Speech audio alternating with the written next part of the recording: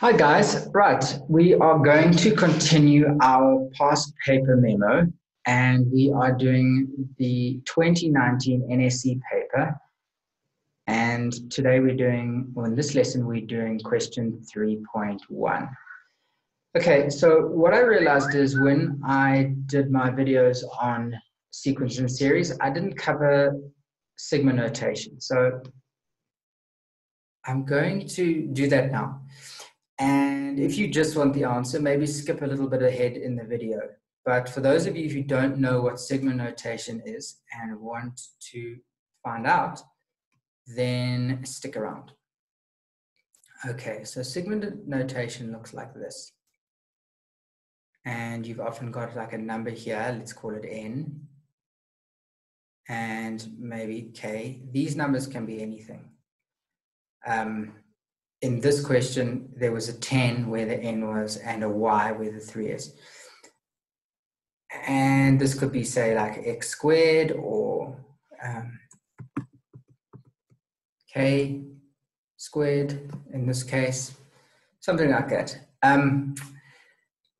You could even have you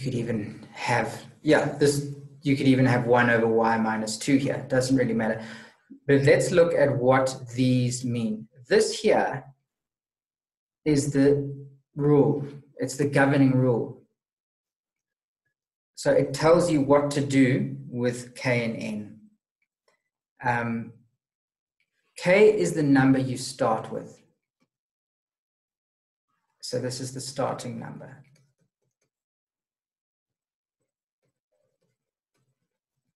And n is the finishing number, the number you end on.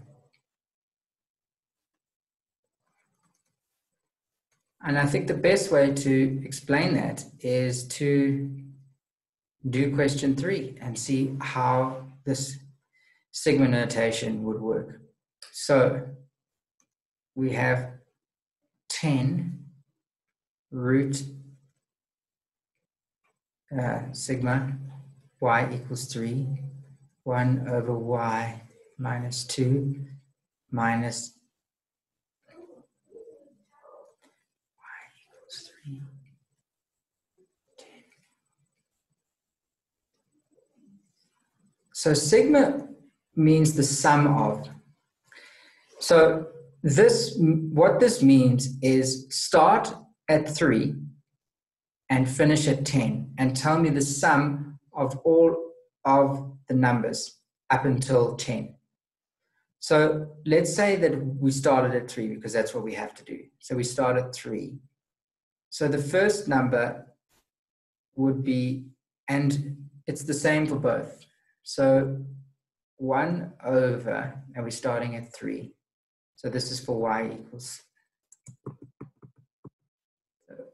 4, and for y, and then y equals, and then we'll do a little table here so that we can see 3, 4, 5, 6, 7, and we'll stop at 7 and maybe see if there's not a pattern that we don't have to do the whole thing. So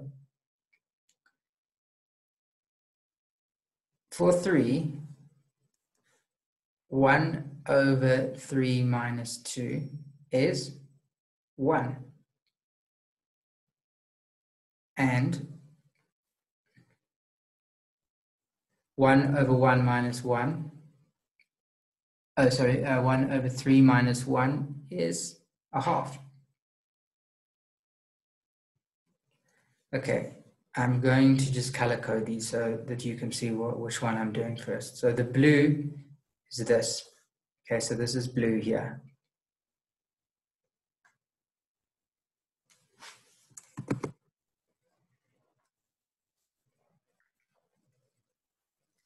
And the red will be this bit here.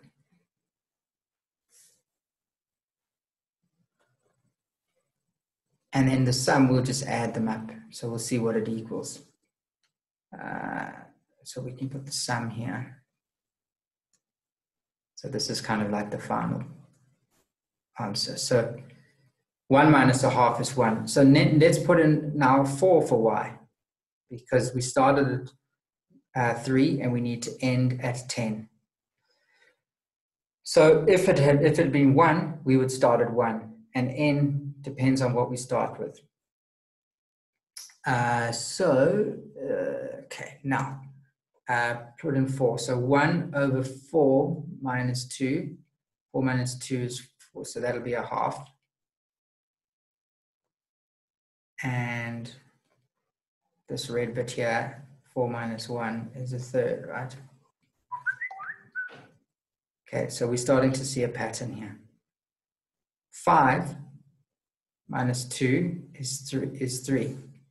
So this is 1 over 3.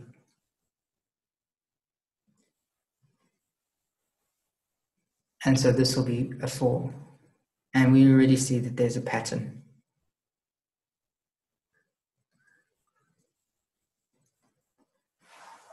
Okay, so let's look at what's happening. Here we got the sum of, and so a half minus a third is a sixth. But what we can rather do is to see these are all positive, and these are all being, and the red, so the blue are all positive.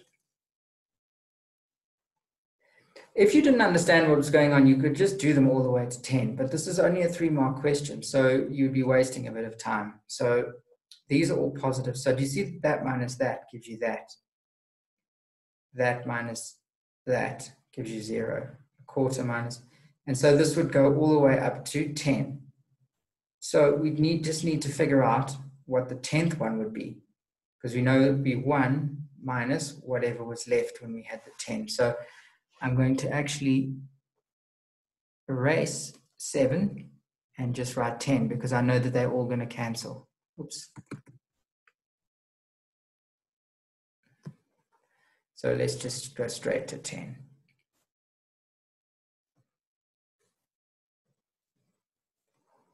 So 10 minus 2 is 8. So it'll be 1 over 8. And if we were to do 9 here, I'm going to make this a 9 rather.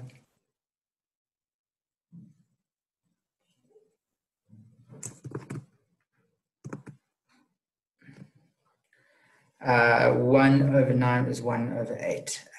So I'm going to put that in there. 1 over 8. Just so that you can see that these last ones would cancel. So this, I'll do it in afternoon.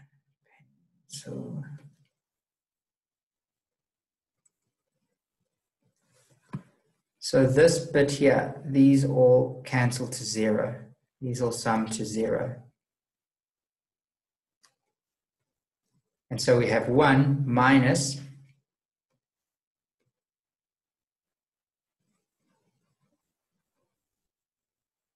and it'll be a 9th.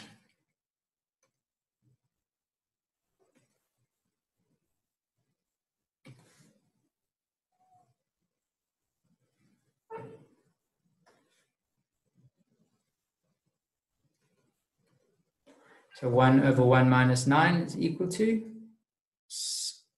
1 minus 1 over 9 is equal to 8 over 9. So that would be the final answer for question 3.1. So hopefully you have a little bit of an idea of what sigma notation is. If you still are stuck on sigma notation and you need a full video, I'm happy to do that. So yeah, just send me a message and I will do a video. But yeah, hopefully you should all know now what sigma notation is. So we'll do 3.2 in the next video.